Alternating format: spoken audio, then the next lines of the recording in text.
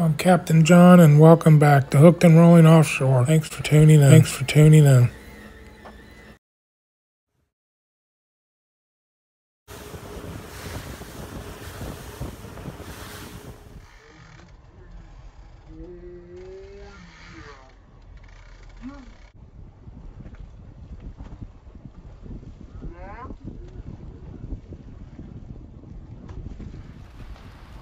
Alright guys, welcome back to Hooked and Rolling Offshore. My name's Captain John, aka Handicap Fisherman. Today we're going to do Will It Start? The hell is all this?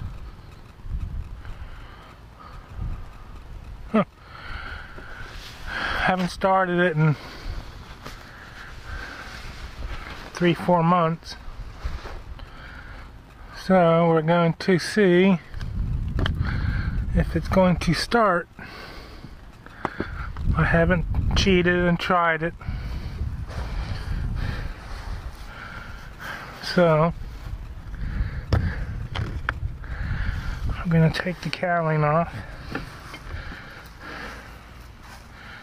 after we move some stuff out of the way.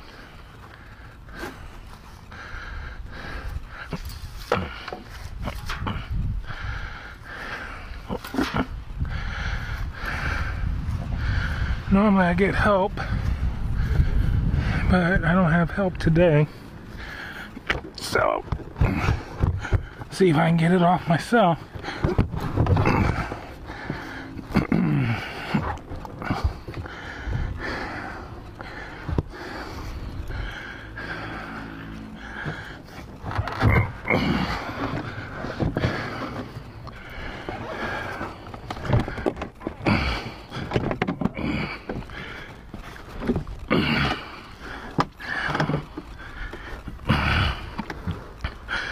Well, I got it off, so that's a start.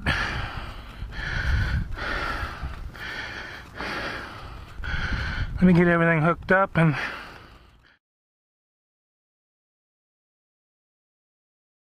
okay guys, something that I do different is I run a whip hose to my garden hose with a valve so I can turn the main water on at the house. And I have a switch up here, valve, where I can turn it off when I shut the motor off instead of letting it run all the time, burning good water. So now let's, I'll be right back. Let me go turn the water on and go up in the boat.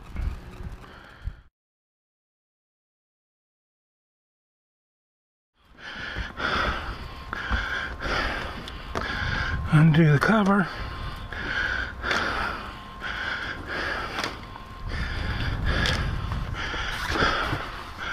Alright, put it in neutral.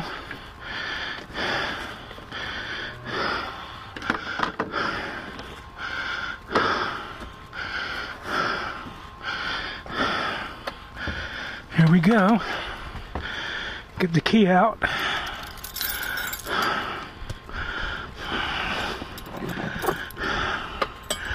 Put the boat key in.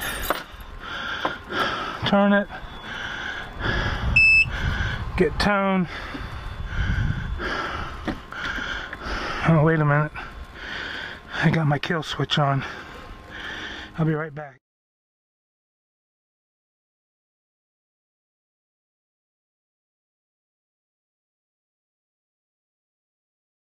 Alrighty.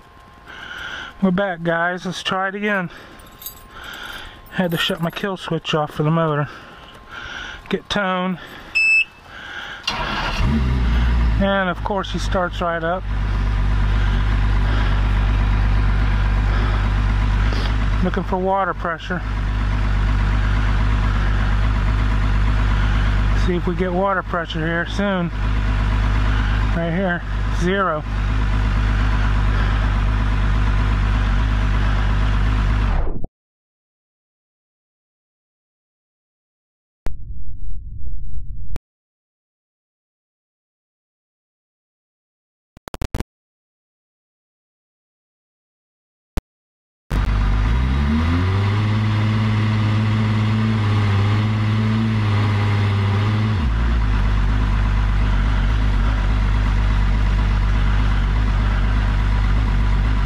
Could be my whip hose is too thin. Charging good. RPM's good. Fuel's good. So we're looking good except for the water pump. I think my hose are, oh, here it is. Surprise, surprise. Should always know what your water pressure is here at idle, and it's coming up to almost 5 psi. And I think it's like 30 when I'm running, 30, 35. It's like 4 psi now. So that's good, that's what you want. Know what it is, so if it goes lower than that idle, you know you're gonna have a problem. Shut it off. Do it again.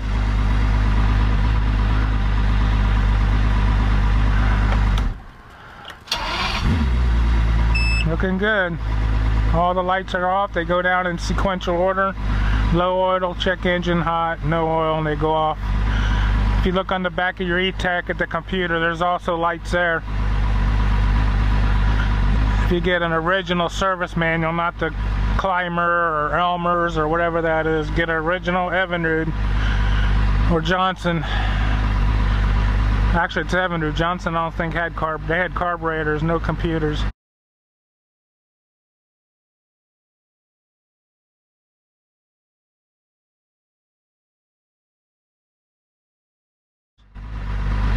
Could be wrong on that. So that's it for now. I'm going to talk to you about my fuel filter here in a little bit when it cools down. So thanks for watching and stand by. We'll be back. Okay guys, one more thing I wanted to talk to you about is the fuel filter.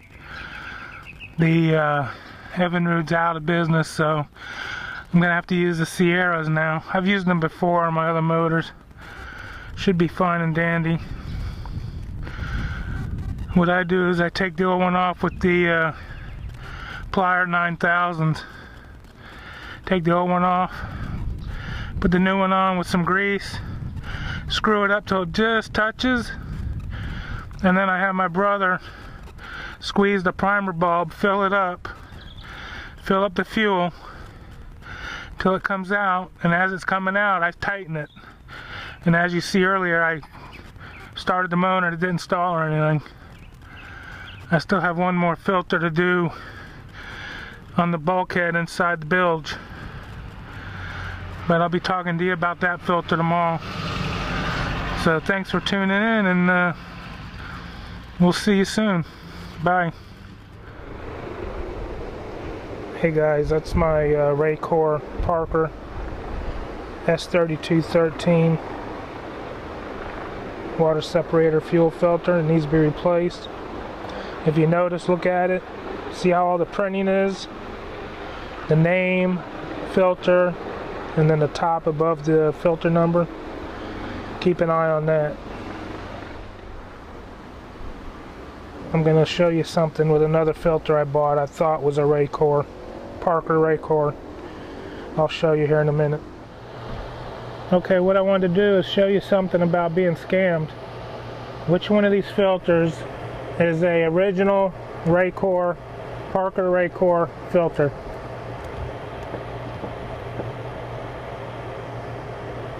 Put your comment down in the, put your answer down in the comments. This is an S3213, this is an S3227. This I used to use on my trucks. I could use it on the boat, but I decided to swap over to the 13. This one, guys, is the fake. See, it doesn't say Raycor. Look how crappy they put the O-ring in here. Trying to put that on, you'll be there all day. Looks exactly like it. Copycat. So what I'm saying is make sure when you order on eBay or Amazon, I only go on eBay. I didn't look at it enough. Go into the description, it should say brand Parker Raycor, not unbranded. And then you know you're getting an OEM factory filter. So thanks a lot. I just thought I'd bring this to you to keep you alive and keep you on your feet. So thanks for watching for my 106 Happy Hookers, and I'll see you again. Take care and good fishing.